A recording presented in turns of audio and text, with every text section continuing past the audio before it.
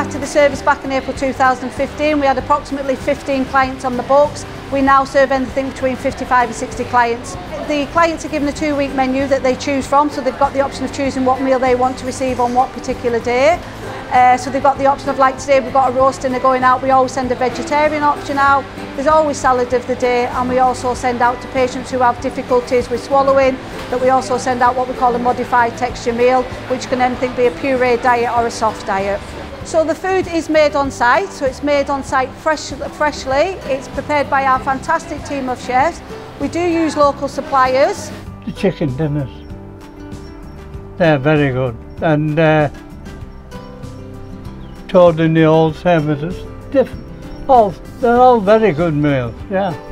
When the food is prepared, it's then placed into the heated bags. The RVS kindly donated some heated bags for us. They're then plugged in, ready for service. Then the bags are then plugged in on the back of the cars to enable that the food is kept hot throughout the entire delivery time, which is approximately 90 minutes per day. I have been a volunteer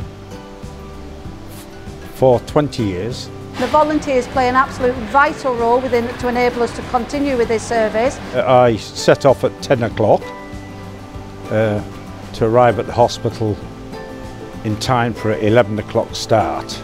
This is normally a 2-hour job. Good morning, sir. Morning, sir. There are 2 rounds, and normally it would be between 40 to 50 meals. I think it's a necessity, more so on a Monday morning when they haven't seen anybody since Friday. So the volunteers play a really good role, because if there's any problems with the clients, they will come back and feed it to our team, and we will either speak to social services or contact a member of their family with the concerns that the volunteers have brought back to us. You couldn't be better. They're really, really nice people.